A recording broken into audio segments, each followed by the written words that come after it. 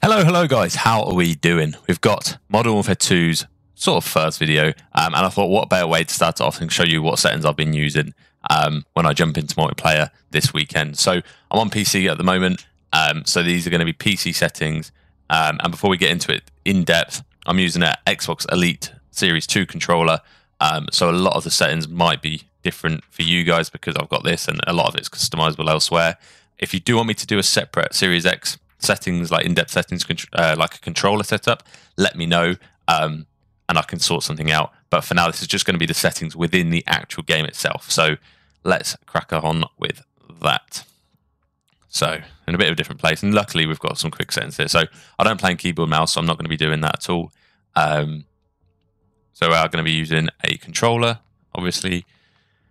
Button layout, tactical, just so that when you're crouching, you're using the right stick. But again, this is completely personal preference. Personal preference. I like tactical, it's what I've always played on. It means B is melee, but I've actually got two paddles on my Elite controller. So one's jump, one's melee. So I use the right stick to crouch, right paddle to jump, and the left paddle to melee. So that's my button layout, but everything else is pretty standard when it comes to that. Don't play on flipped, don't play on a regular button layout. I like vibration, but again, completely personal choice. It throws a lot of people off with their aim, but I like it because I don't know. I feel more in the game. I know when I'm being shot because my controller vibrates, and it just makes me feel a little bit more in tune than I would be without having it on. To be fair, playing on 88 cents. This is what feels right to me. Again, completely personal preference. If you're not sure, if you want to heighten it, make it higher. Do it incrementally. Most people tend to play around the 5/6 mark, including pros. So don't worry if you don't want to play on 88. I just prefer to play on a little bit of a higher one. And then to compensate for my shoddy aim when I'm on 88, I actually have an ADS sensitivity multiplier of 0.8, which means that when I'm aimed down, I'm actually on a whatever 0.8 times 8 is. So yeah, if I was on a 0.5, my ADS sense would be a 4 because that's half of this. But I play on I don't know what it'd be on this. Quick maths isn't my thing. And then for this, I don't have anything. This is just a standard. Vertical aim assist, standard. Aim axis, sorry. Aim looks like behavior, all off. Automatic sprint, I have off. Now, if you don't want to mash your controller up too much, you can always have automatic tack sprint, but I would always recommend not doing that because you're going to get caught sprinting 90% of the time. If you feel like you're dying and you're just not being able to pull up your gun quick enough, it's probably because you've got automatic tack sprint on. So I either like to have automatic sprint on, so it's like sort of a middle ground. But for me, I like to have full control over what my character's doing. I don't want to get caught out like slightly moving forward and it automatically sprints me and then I'm too slow to ADS. Because as you guys know, it takes you longer to ADS or like shoot after sprinting. Automatic sprint compared to walking, and then tactical sprinting takes even longer. So I have it off just because I'm in full control of my character and I know I can time when I want to do it and when I don't want to do it. But for most people, I'd recommend automatic sprint just because it's easier and saves button bashing your controller to pieces. Equipment behavior on hold, ADS plus melee to mount. I prioritize interact because basically what this means is that when you've got the option to reload and pick up a gun, tapping it quickly, tapping X quickly, or square if you're on PlayStation controller, will mean that you pick up the gun rather than reload. Now, for me, this is more important than reloading because say you're in a mid gun fight, you've got a gun on the floor and you run out of ammo. I'd much rather just pick up another gun and you're good to go rather than take 3 seconds to reload. It just means I can be in the action quicker, and I can always reload afterwards if needs to be. But I prefer this; it works for me. But again, it's completely personal preference. Unplay behavior not really applicable. Going into advanced, obviously, I have aim assist on. I haven't actually tried any other aim assist type. I wouldn't do precision or focus, and I think they're mainly targeted towards snipers. But default or Black Ops, I would suggest, and I haven't really tried Black Ops yet, to be honest, so I'm not really sure how that is. But yeah, standard aim response curve. People like to have this on dynamic, but as I say, I've got custom settings on my Elite Series 2 controller, so I basically have this in my controller so that whenever I'm on any other game, I have the same aim response curve type, so I'm not having to switch between games. Everything else is pretty standard, I think. Dead zones. With the dead zones, the simple rule of this is you want the left stick and the right stick to be as low as possible without getting stick drift. Now, you know if you're getting stick drift when you put the controller, this is worth doing in a private match, when you put your controller down and you're still moving. So, for example, if I put the controller down, I was still like, my aim was like slowly looking to the left. I know that I'd have to increase my right stick minimum dead zone. You want it as low as possible, just so that when you put your input into the controller, it reacts as quickly as you do. That's essentially what it is. But you don't want it to be too low so that you get stick drift, because then your aim might be off.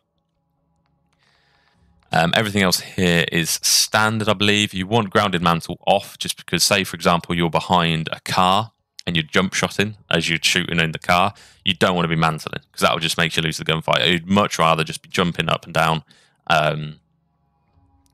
Yeah, as I say, you're going to be more in control. You can still mantle while on the ground, but it just means you have to double tap it. That's essentially what it means. Which I prefer. Again, more control over the character means there's less to blame on the game, which is the main thing. I like to have this on partial for a similar situation. Everything else I think is pretty standard. Yeah, everything else is pretty standard. Now, moving on to the graphics. Now, this is, again, completely dependent on what your PC can deal with. Ideally, this is set up for maximum frames. It's a competitive game. It's a fast time to kill. I feel like the better frames you have, the more chance you are of winning gunfights. Especially when ranked play eventually comes out, you're going to be wanting to win every gunfight possible, and you don't want to be blaming frames as a result of for you losing the gunfight. So ideally, you want the Modern Warfare 2 VRAM usage to be as low as possible, just so that you have more room to use frames. Obviously, it depends what monitor you've got, but I'm running on a 244 Hz monitor. As you can see, I've got an RTX 3070 Ti, so I'm okay. I think it's like mid-high tier sort of equipment. But these are the settings I got on this: VRAM and VSync off and off. Custom frame rate limit I have to 245 in game, because that's what my monitor can deal with.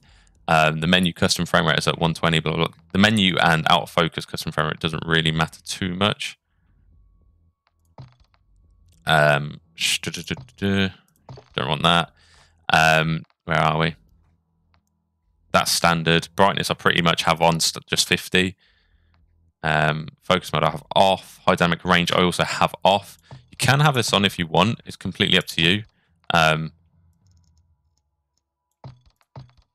I don't feel like it's necessary at all.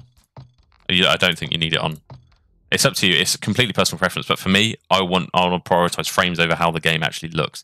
And as you can see, it actually doesn't look bad even without this off. So I'm not too fussed. And then you want the NVIDIA DLSS if you can have it. If you've got an NVIDIA graphics card, put this on. This is what my settings are anyway. You want this set to custom. You can have standard what you want. You can have like the set defaults or whatever, but I prefer to have it on custom just so that I can control every single aspect of what I want. I've left this as standard. If I'm entirely honest, I'm not entirely sure what it does. So I've left it as is, and everything else you can see is on low, low, low. This is on short, low, very low. Just so I don't. These bullet impact rates I actually have on just because I like to see where I've wallbanged things before and where it works. So, for example, if I'm wallbanging a door and it's not hitting, I want to know where I've already previously wallbanged it so I can make sure it does hit next time. I have then the shaded quality medium. I didn't want it to look too bad, so I've put it on medium. You can have it on low as well if you don't feel like you're getting enough frames. Tessellation near, terrain memory minimum, on-demand texture tuning off. Now, this is a huge one to have off, because if you feel like you're getting high latency or you're getting packet bursts or anything like that, it might be due to this. So if you feel like that's the thing you're dealing with, turn that off and you should be gravy. Everything else is low. Water caustics is off. Again, say for example, you can see me when realistically you want this white bar to be as low as possible if you're going for frames. Now, if you don't really care about frames and you're looking for quality, obviously you change it up a bit. But it is completely dependent on what your PC can handle. But for me, this is what I prefer. I've tested it on bots, and as you can see, the gameplay looked absolutely fine. Everything normal off. Particle lighting I have on normal. I don't want it too bad. I have this on both. Wet the grid low. Low latency mode on. Depth of field, and this is the big key things. You want film grain 0, weapon motion blur off, world motion blur off, and depth of field off.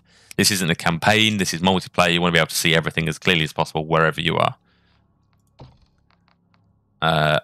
I didn't think I'd change anything. And then on view, I've got 104 field of view. Personal preference.